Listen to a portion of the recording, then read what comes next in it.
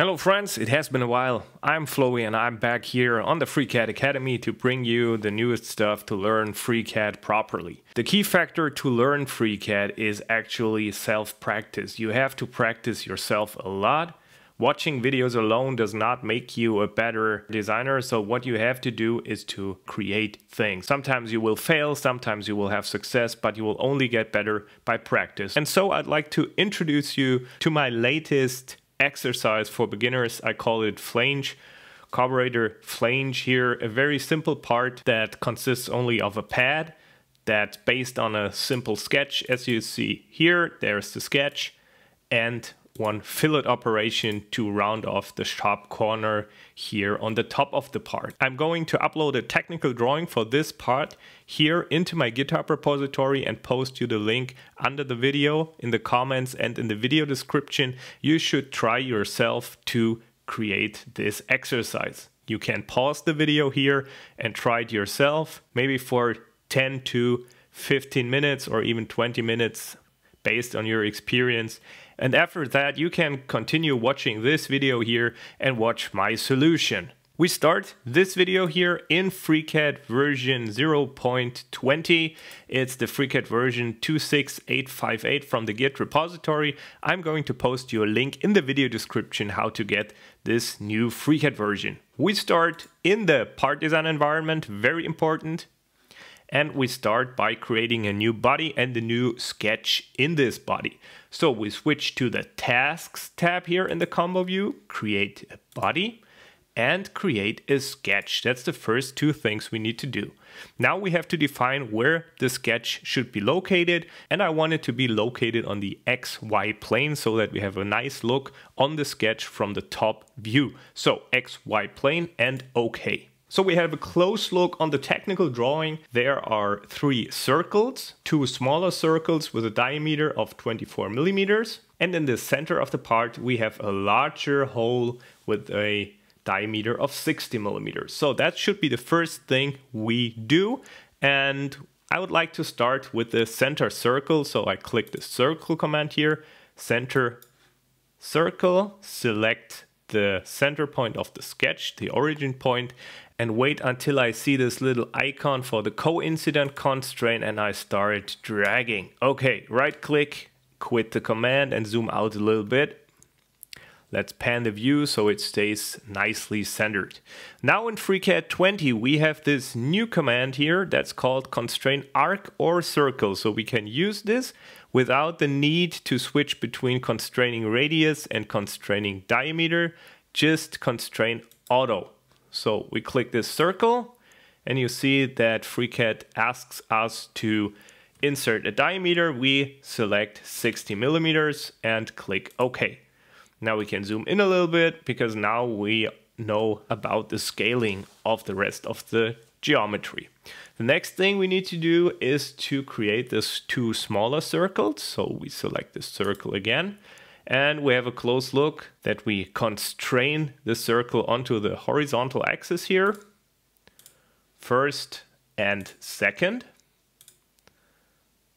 Now to give them the equal size, we just select both, select the left and select the right one, and then click the auto constraint, diameter 24, and automatically they get this little equal constraint here.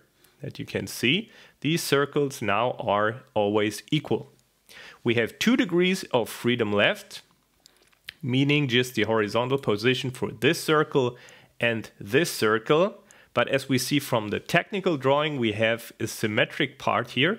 We can select the center point of the left circle, the center point of the right circle, and the vertical axis, and then click on the symmetry constraint. Constraint symmetrical with 2 points respect to a line. So now we always have the symmetry to this vertical axis. And when we drag this circle here, you will see that the right circle drags accordingly.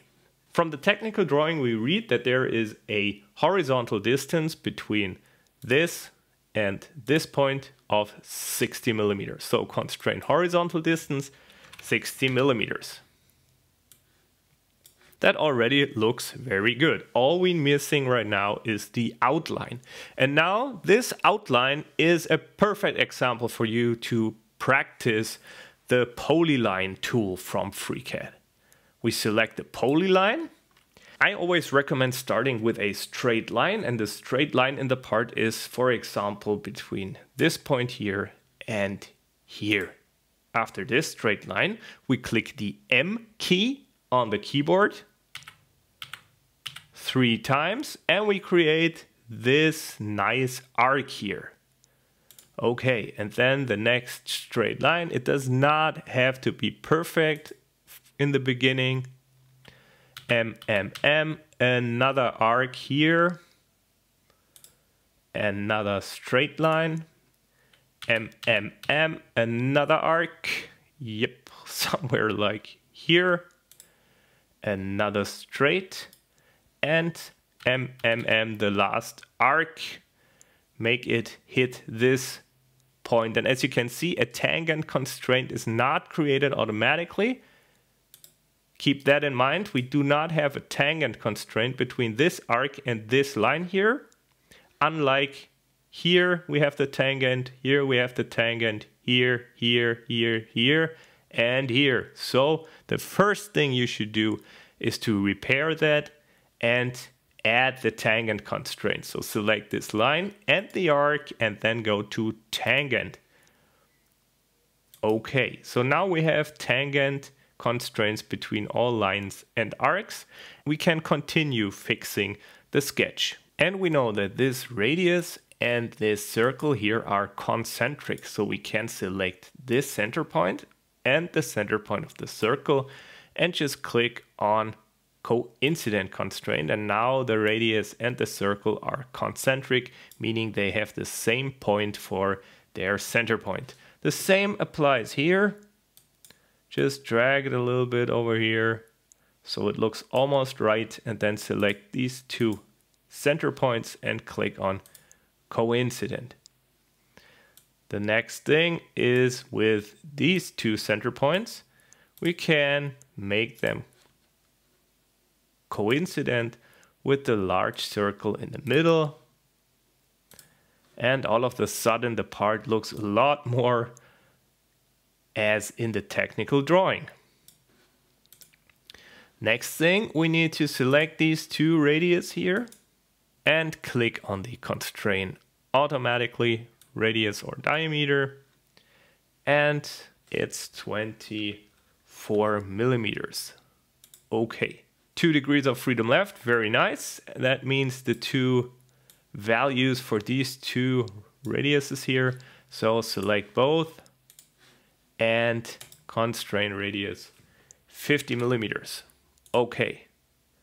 And that's pretty much it. As you can see, the color of the sketch is changing, giving us the information that we have a fully constrained, clear sketch. As you can see here in the solver message is fully constrained.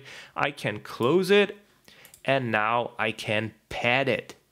We're back in part design environment, and we select the sketch and click the pad command.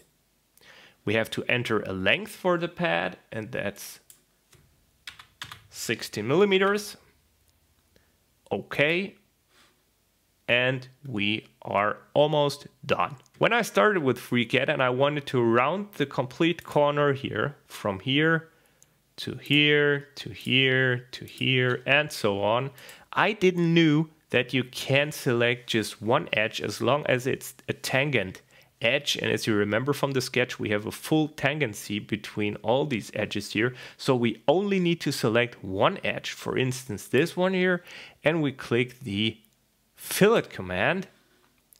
Now we have to enter the radius for the fillet. In this example, I use 4 millimeters. Click the tab button, and yes, you see, you get a nice preview of the rounded edge here. Okay. And that's it. I hope you found the same solution as I did. Please write in the comments if this was easy for you or it was too complicated. And if you have other ideas what you want to tell me or how to improve, just let me know in the comments. And see you next time.